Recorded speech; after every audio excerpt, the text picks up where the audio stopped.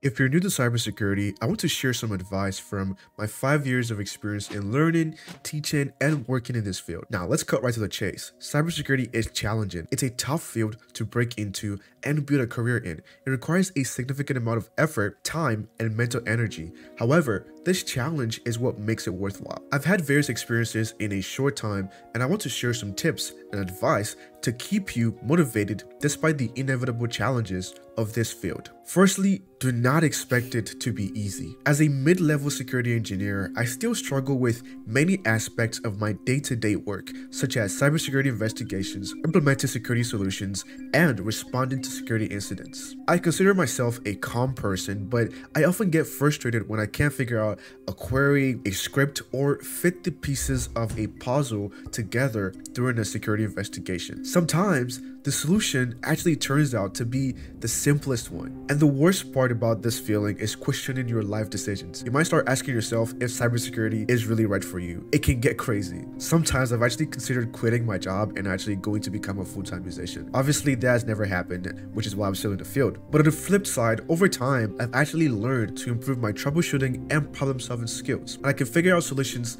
faster and more efficiently. But it took a lot of time and practice to get to that point. It is completely normal to feel frustrated. However, learning to overcome these feelings is one of the most impactful things you will gain. The ability to persevere and find a solution to a problem is one of the most satisfying feelings in the world. Just learn to not give up and keep going. Another amazing thing is this problem-solving ability actually applies beyond just cybersecurity. You'll start to feel more confident in other areas of your life. You'll feel more capable of solving any problem that comes your way, which is always a great feeling to have. Now, all of that said, I made a whole video about this. How becoming a cybersecurity engineer is not easy. And also another video about how it all takes time to get into cybersecurity and become a cybersecurity engineer. Both will be linked in the description and somewhere on the screen right now, and even at the end of this video. And I encourage you to watch them, but after this video. Now, this leads me to my second point, which is the cybersecurity journey.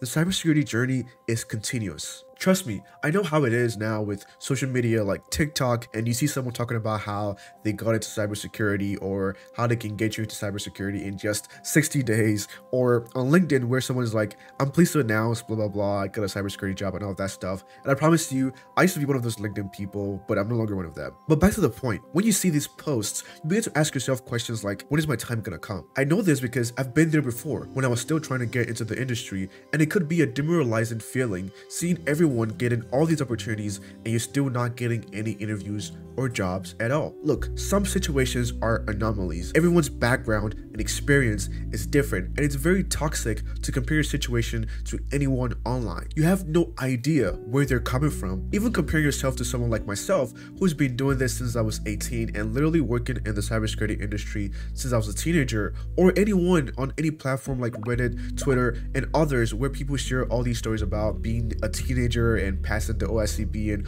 all these things about themselves, is not a healthy thing to do, and I want to discourage you from doing that. Now, in reality, there are actual motivational components to these stories which can light a fire under your butt and get you to work, but the reality of things is that everyone learns and grows at a completely different pace. Over the years, I've guided several cybersecurity professionals on this channel and in our CYBERWOX Academy Discord, which will be linked in the description. I encourage you to join. But all of these individuals had completely different journeys. They used different resources, and now they work in different domains of cybersecurity, and they all had different time frames. Some it took them a couple of months, some a couple of years. Don't compare yourself to other people. Focus on your own progress because that's what really matters. Now, to wrap everything up, cybersecurity is one of the highest value skills you will ever learn. It offers you financial freedom, and you have to work your way up to earn those six-figure or multiple six-figure salaries, but it's not impossible. There aren't many fields that offer this, but with cybersecurity, it is very possible, and it's one of the things that I appreciate about this skill set.